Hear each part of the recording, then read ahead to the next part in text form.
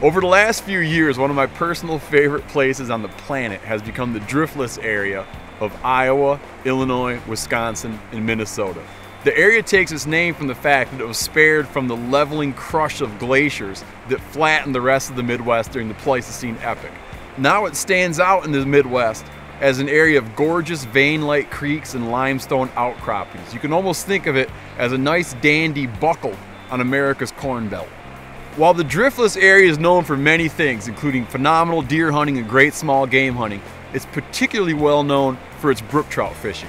And brook trout are, of course, the only native trout that we have east of the Mississippi River. However, the brook trout's existence in the Driftless has not always been guaranteed. Starting over a century ago, intense agriculture in the surrounding landscape sent millions of tons of eroded soil and millions of pounds of fertilizer down into the Driftless, and it threatened the very streams upon which brook trout depended. It buried gravel bars in silt and degraded water quality to the point where native aquatic life was threatened. For a while there, it seemed like the story of the Driftless area was coming to a sad end. But thankfully, we were able to reverse the trend.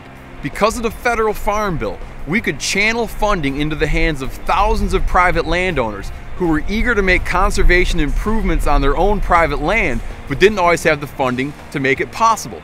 I'm talking about simple, highly effective things like a cost share program for fencing along streams to keep cattle from trotting down into the riparian zone, or planting forest buffers to help stabilize eroding creek beds. And these things not only helped the land where the projects occurred, but they benefited the land downstream from those projects as well. And thanks to that, we were able to reverse the bad trend in the Driftless and restore native brook trout habitat. The Farm Bill still works for us today by sending critical dollars to landowners who agree to take steps to improve the natural resources on their own ground. And while the taxpayer investment in these programs is essential, their power is multiplied 2, 3, and sometimes 4 times by additional resources that local, regional, and national conservation organizations bring to the table. Through the efforts of groups like Pheasants Forever, $1 invested by the American taxpayer becomes $4 that can be invested in habitat improvement. And those improvements tend to be far-reaching. Building a fantastic patch of pheasant cover helps control runoff and absorb nutrients in order to send clean water downstream to the Driftless area's brook trout. But for several years now, the Farm Bill conservation programs have been as threatened as the Driftless area's brook trout once were.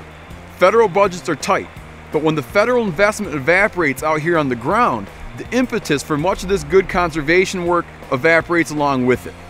If we roll back Farm Bill conservation programs too far, we might push some critical habitat past the point of no return.